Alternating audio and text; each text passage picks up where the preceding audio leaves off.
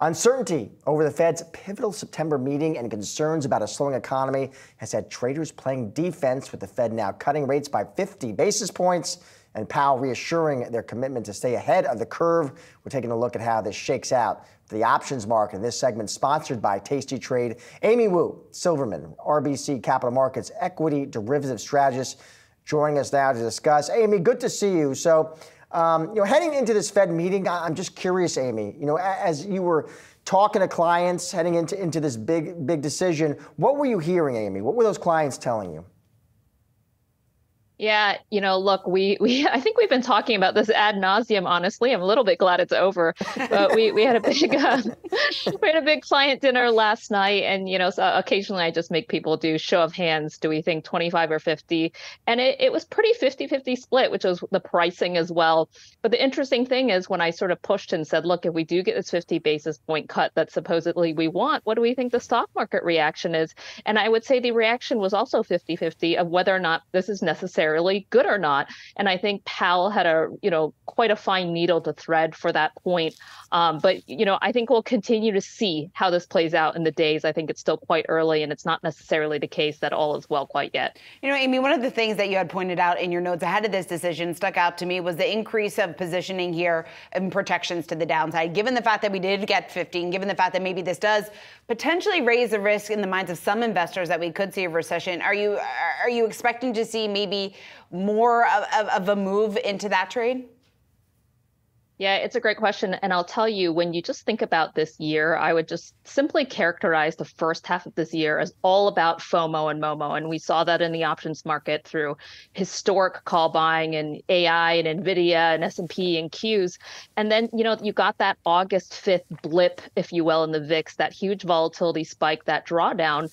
And even though things have kind of normalized on a headline level, underneath the surface, there's been a lot of tension. There's been a lot of uncertainty. We see that in an equity skew metric, which is essentially the demand imbalance between put options to play downside versus call options. And those have ticked up dramatically. I don't think it's necessarily just a Fed narrative. I think there's a lot of other volatility potholes as we head into the end of the year. But look, are people looking to hedge their portfolios? Yes, that's a conversation we're now having. In terms of those potholes, Amy, what would be on your radar? Is it the election? Certainly the election. Look, one scenario that came up yesterday that, I'm still noodling on is we have November 5th as the presidential election and November 7th is the next Fed meeting. And what if we're 2 days in and we haven't counted all the ballots, right? Like, given how close this election is, I could see a scenario where we don't necessarily know yet who the next president of the United States is, and the Fed has to make a decision. They say politics doesn't matter, but look, could that influence their decision or not? I think those are the volatility potholes that investors are thinking about. Amy, one of the arguments that Powell did make in defending the 50 basis point move was he was saying it wasn't so much reactionary or a sign that the Fed was behind the curve, but rather it was the complete opposite. They were doing this to stay ahead of the curve. Do you agree with that sentiment? Or I guess, where do you stand just in terms of what that reality then more realistically looks like?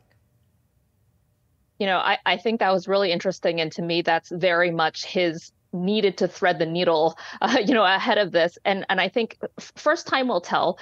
The second thing I would say is, going into this, there was a big concern just about, growth scare. And we saw that initially kind of during this first NFPs in early August, and the market did not react well to that. And then going into this Fed meeting, we didn't see much change in positioning, meaning it was quite sticky. And so I think from a derivatives perspective, we'll see in the coming days how much the market is buying his narrative on that.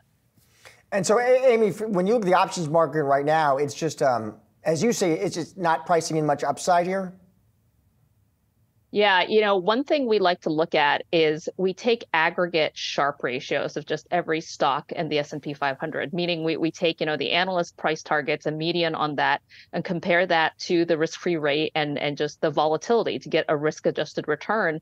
And when you look at how Sharpe ratios are doing historically, they're all declining, meaning the market itself is telling you that it really asymmetrically doesn't see as much upside as it does downside. Now, that doesn't necessarily mean we're going to get some massive drawdown.